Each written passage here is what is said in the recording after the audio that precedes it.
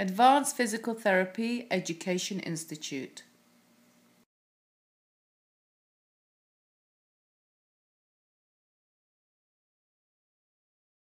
This is the single leg sit to stand test. It's indicated when you suspect an L2 to L4 nerve root compression. Can you put your hand in my hand, please? This is purely for balance purposes. Now extend this knee and stand up using one leg only. And she did that perfectly. And come down again.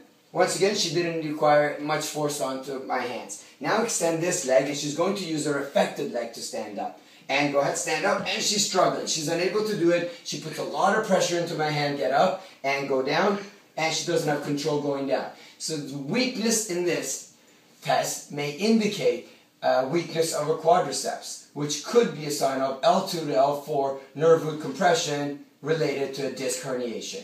You have to look at a composite of tests to see if this test is relevant. I'm about to demonstrate the femoral nerve neurodynamics test. Ask the patient in the sideline with the affected side up. Can you hug your bottom knee, please? She hugs her, similar to the slump position. I ask her to look down as far as she can go. Then I slowly extend the hip and note an increase in tone. Right there, I feel the tone. Is there any pain in your thigh? And she says, yes, I feel a burning or pulling pain in my thigh. I back off. I ask her, can you look up now, please?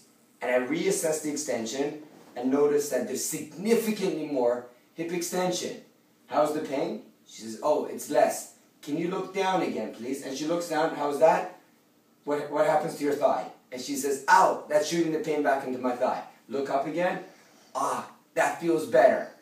That is a positive femoral nerve neurodynamics test, which is a potential indication that there's an L2 to L4 nerve root compression, which may or may not be from a disc herniation.